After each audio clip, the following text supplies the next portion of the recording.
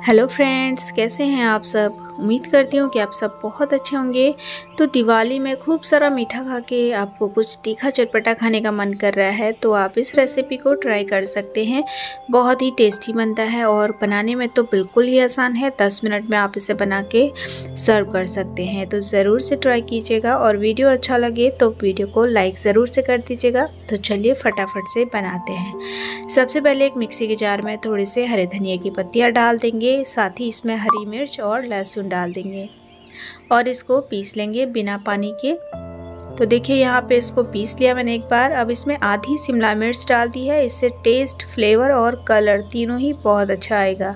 तो ये पीस किया है, देखिए इस तरीके से हमने इसको पीस लिया। अभी साइड में रख देंगे और एक बड़े बर्तन में हम 2 कप के करीब दही ले लेंगे। तो यहाँ पे मैंने दही ले लिया है, 2 कप के करीब मैंने दही लिया है। वैसे क्वांटिटी आप अपने हिसाब से कम ज़्यादा कर सकते हैं। दही को हमने अच्छे से फेंट लेना है। तो देखिए दही को मैंने अच्छे से फेंट लिया है और अब इसमें हमने डालना है थोड़ा सा दूध।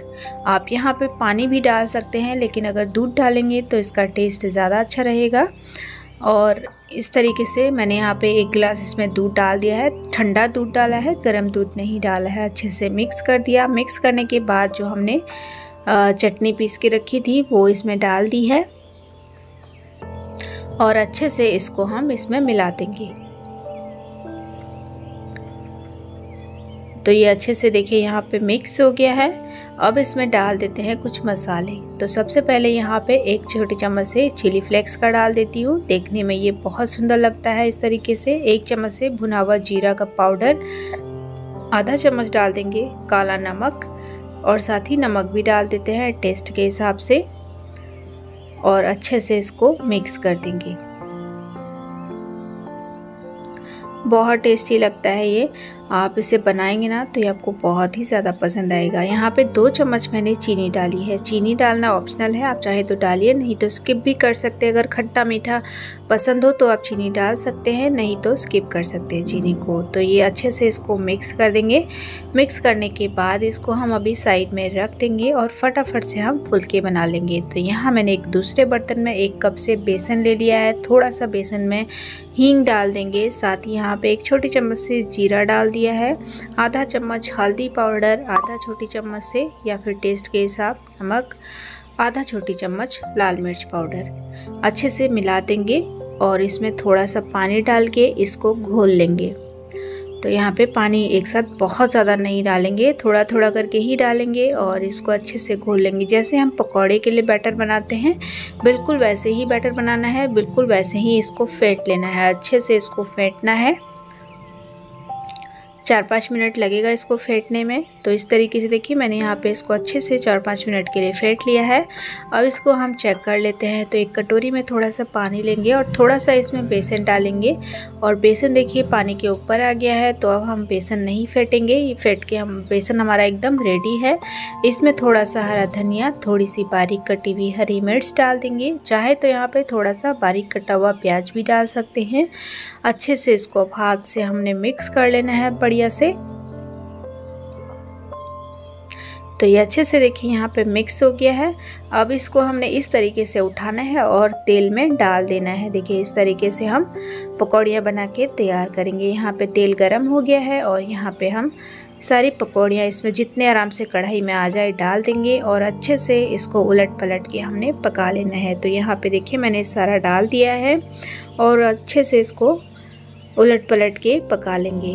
बहुत ही आसान है इसको बनाना, 10 मिनट के अंदर ही आप इसे बना सकते हैं। और दिवाली में खूब सारा मीठा खा के अगर आपको कुछ चटपटा तीखा खाने का मन हो ना तो आप इसे फटाफट से बना के खा सकते हैं। तो यहाँ पे देखिए ये अच्छे से पक चुका है, इसको हम निकाल लेते हैं। तो इसको मैंने ना निकालने के लिए एक छोटे बर्तन में थोड़ा सा हल्का गर्म पानी लिया है, इसमें मैं इसको डाल दूंगी, सारा ही इसमें डाल देंगे। इससे ना पकौड़ियाँ बहुत ही अच्छे से सॉफ्ट एकदम फूली फूली सी रहेंगी। तो यहाँ पे इसको बस 5 मिनट के लिए इसमें छोड़ देना है और 5 मिनट के बाद जो दही वाला मिक्स है उसको एक बार अच्छे से मिला लेंगे। और इधर हमारी जो पकौड़ियाँ हैं बहुत अच्छे से फूल गई है। तो अब इसमें से हम इसको डाल देंगे दही वाले बैटर में। तो यहाँ पे देखिए मैंने इसको डाल दिया है, अच्छे से इसको मिक्स कर देंगे और इसको आधे घंटे के लिए इसी में छोड़ देंगे। और आधे घंटे के बाद देखिए यहाँ पे बहुत ही बढ़िया से जो फुलके हैं उसने दही को अच्छे से पी लिया है। तो अब यहाँ पे इसमें डाल देंगे 1 चम्मच से भर के चाट मसाला, एकदम चटपटा सा टेस्ट आएगा इससे। और अच्छे से इसको मिला देंगे।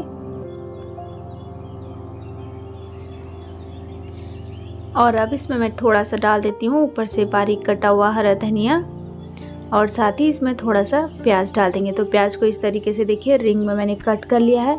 वैसे आप चाहें तो थोड़ा सा इसमें बारीक कट करके भी प्याज को डाल सकते हैं। तो देखिए इस तरीके से देखने में बहुत अच्छा लगता है।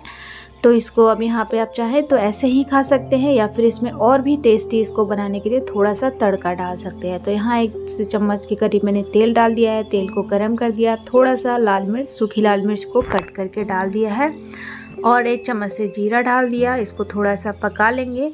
और अब यहाँ पे गैस का फ्लेम ऑफ करने के बाद 1 छोटी चम्मच से सफ़ेद वाली तिल, थोड़ी सी करी पत्ता डाल दी है। इसको भी अच्छे से पका लेंगे। ज़रा सा यहाँ पे कश्मीरी लाल मिर्च का डाल दिया, और ये तड़का हमारा रेडी हो गया। इसको हम डाल देंगे दही फुल्की के ऊपर। इस तरीके से हम इसमें डाल देंगे, और ये बहुत ही टेस्टी चटपटी सी दही फुल्की यहाँ पे बनके हमारी तैयार हो गई है। बहुत ही कम मेहनत के साथ और बहुत ही टेस्टी सी ये बनके तैयार हो गई है। तो आप भी अगर झटपट से कुछ टेस्टी सा बनाने का सोच रहे हैं तो इसे ज़रूर से बना के ट्राई कीजिएगा। और अगर आपको आज का वीडियो अच्छा लगा हो तो प्लीज़ वीडियो को लाइक ज़रूर से कर दीजिएगा। चैनल पे आप नए हैं तो चैनल को सब्सक्राइब करना बिल्कुल मत भूलिएगा, और साथ के साथ रेसिपी को शेयर ज़रूर से कर दीजिएगा। तो चलिए फिर मिलते हैं किसी और रेसिपी के साथ। तब तक के लिए बाय, और वीडियो देखने के लिए बहुत बहुत धन्यवाद।